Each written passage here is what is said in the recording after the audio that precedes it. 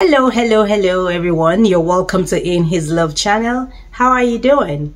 My name is Pedita and you're welcome. If this is your first time here on this channel, you're welcome, and my returning viewers, you're welcome also. Thanks to everyone that is supporting this channel one way or the other. I really appreciate you guys. Thanks for your prayers, thanks for your comments, thanks for your contribution. You know, a lot of you say comments a lot of things, and even me, I'm like, wow, you know.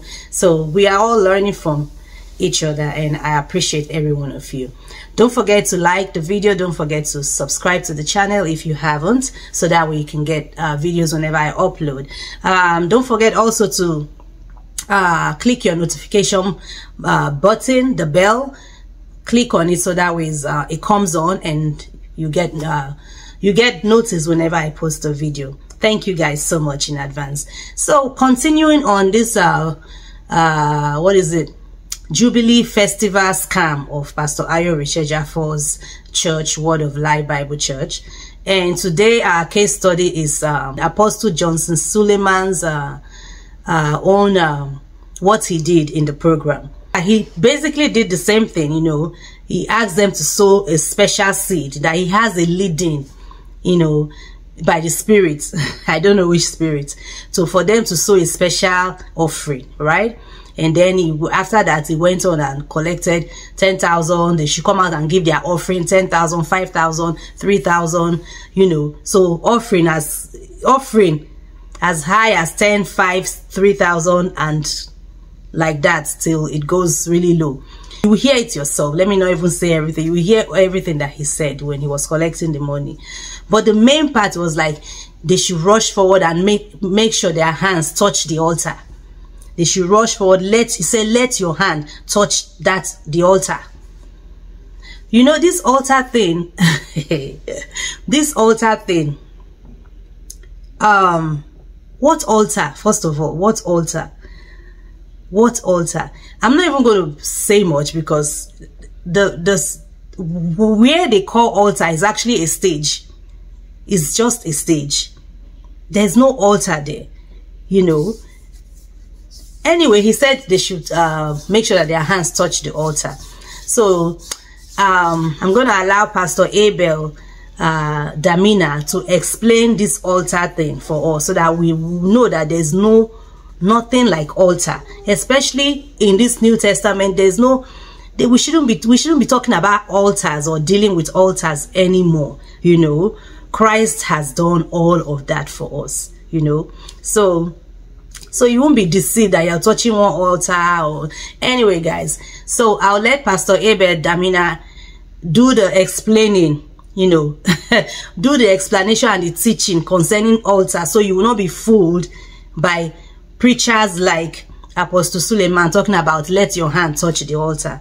So watch the video, leave your thoughts, leave your comments, what you think, and I'll see you on my next video. Thanks for watching.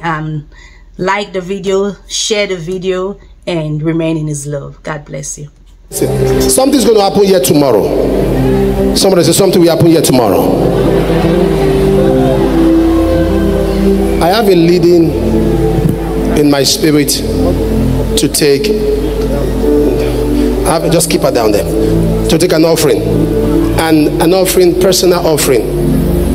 I've ministered for 2 days, and I said doors open. God has restored all. Just a personal offering that the Lord put in your heart that you want to come with tomorrow. Is between you and the Lord. Please come and stand here. You want to come with that offering tomorrow, leave your seat and come forward. You want to come with a personal offering tomorrow to plant. God is going to tell you some things to do, some very crazy things to do, but you want to say these words that have come forth. I want to facilitate. Come. The first 300-400 of you, honestly, listen. I am, whatever I'm saying is for your own good, and I'm serious about it. It's for your good. Just come. You are going to hold it tomorrow. You are going to hold it tomorrow. What a God we serve. Are you blessed at all?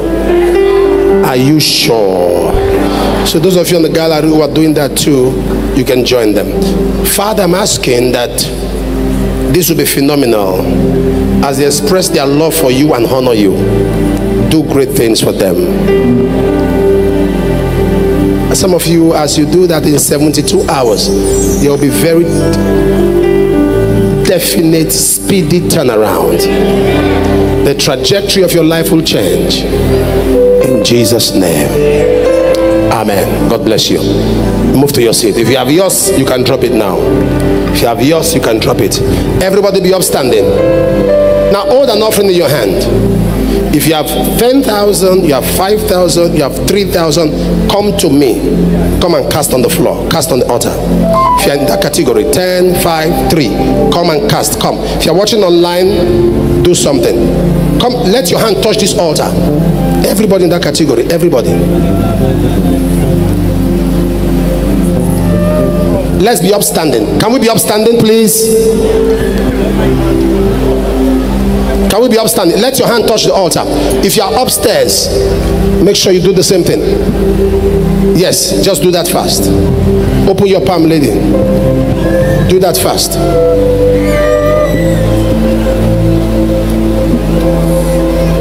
Touch, touch, touch. Let your hand touch the altar.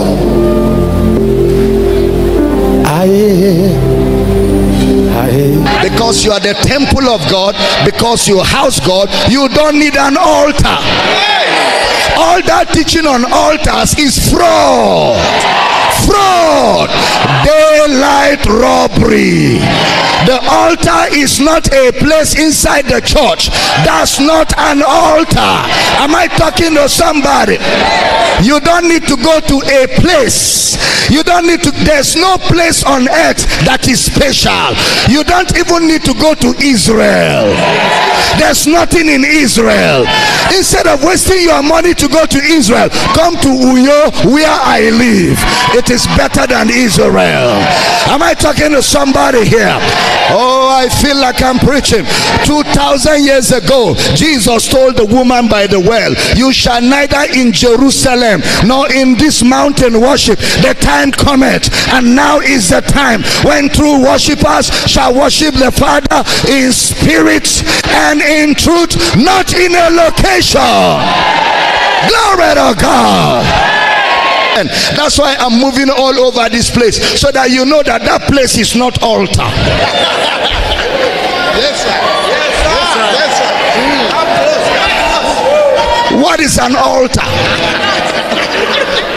An altar is a place of animal sacrifice. Sure. Are you an animal? Why are you going to altar?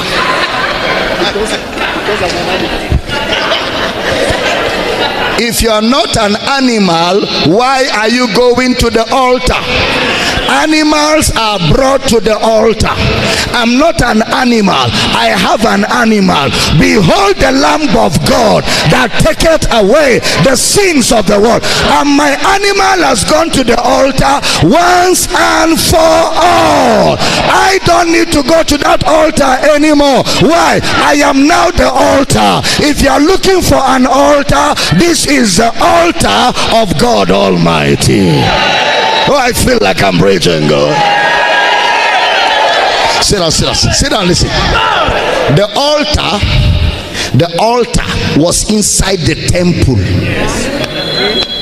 Yes. Inside.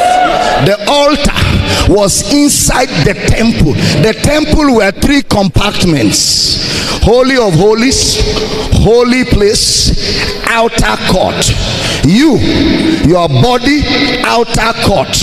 Your soul, holy of holies. Your spirit, holy place. You are that temple. Inside you is the altar.